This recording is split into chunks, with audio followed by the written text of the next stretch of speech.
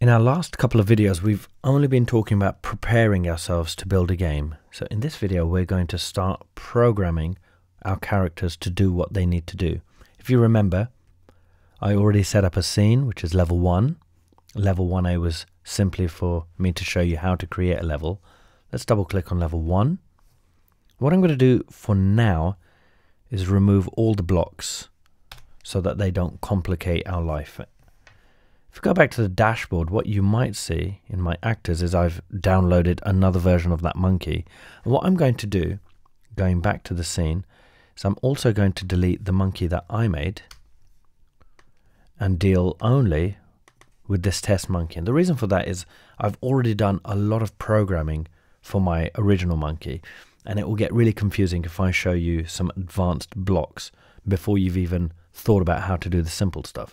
So let's add our test monkey to the level, and we'll just put him roughly where the other monkey was, like so. Now if we very quickly just test this game, you can see that my test monkey has no programming done to it, so it won't move, it won't jump. So let's just see what happens. Now in this case, well, nothing happens obviously because there's no programming there, so that's good. Now let's try an experiment, which is if we move our character up into the sky and then say test the game, let's see what happens. And we can see that the monkey started off high and fell down. So let's figure out, how do we do that? Why is the monkey falling down? So let's go into our stencil, into level 1. So be very careful when I'm talking about all the settings and all the programming. Be sure that you look up every so often and figure out, am I talking about the character, the actor, or am I talking about the level? In this case, the level 1, I want to show you how to set up your world in a platform game. What we're going to do is go to our physics, and we're going to look at gravity. Now, gravity normally is vertical, that's up and down, not left and right. Those are settings for a different style of game. And in this case, I've gone for gravity of 85 down. Now, the makers of Stencyl say that 85 down will make gravity in your game look like real world gravity, or the gravity that you and I are used to. So I'm sticking with that number there. And that's all we need to do. So when we have our character in the level, if we have him in the air, like so, and we test the game, then the gravity of the level says that this character has to fall down because of gravity. So let's just wait for that to come up so you can see. Yeah, so that works just perfectly. So no matter what the monkey does, if there's no ground underneath him, he will fall down to wherever the ground is. And if there's no ground, he'll just fall straight out of the game. So that's a really nice setting, because now we don't have to think about programming gravity. So let's just think about, how do we move this monkey left and right? So let's now go to our test monkey, and what we're going to do is go to the events. We're going to add an event, basics, and when updating. Now there's 3 kind of events. When creating is when you press the test game. At that moment, whatever you put in that programming will happen but once. Drawing is basically changing something about the character or putting some writing on the screen. So we don't normally deal with that. We'll talk about that down the road somewhere. When updating is basically the programming that is constantly checked. So are you pressing left? Are you pressing right? Are you jumping? So all those things that the game should check again and again is in the when updating. Now, it is a really good idea to start labeling your programs or your events, because you're going to end up with about 10, 20, 30 of them. If you don't name them, you're going to get really lost. So this one is going to be a very simple move left and right script. And it's a really simple one. So let's just go through this. On the right, we've got all our blocks. If you've used Scratch, nothing here should surprise you. And what we're going to do is basically put 2 ifs in. The ifs are going to be from a user input. So we're going to say if the player is pressing this key or this key. So if the player is pressing, choose control left, and if the player is pressing right, like so. What we're going to do then is go to the Actors tab, the Motion, and we're going to set the X speed and set the X speed. So what we'll do is we'll say set the X speed to -10, that's going left, and set the speed to 10. So that's your X speed, which is left and right.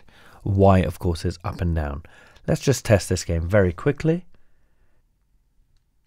And you can see that my character now moves kind of slowly,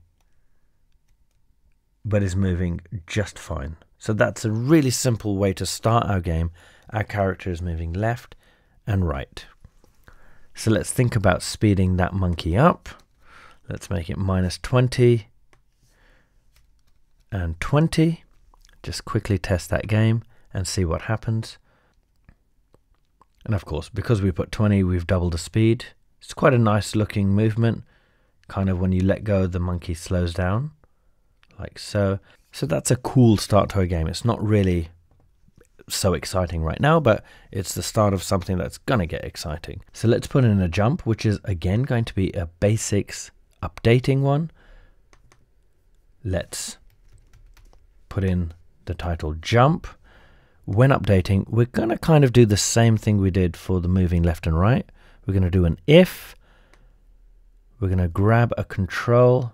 This time we're going to say if up is down. I know that sounds stupid, but if up is pressed on the keyboard, we're going to go to the actors motion. We're going to set the Y speed, and let's go for -20 here.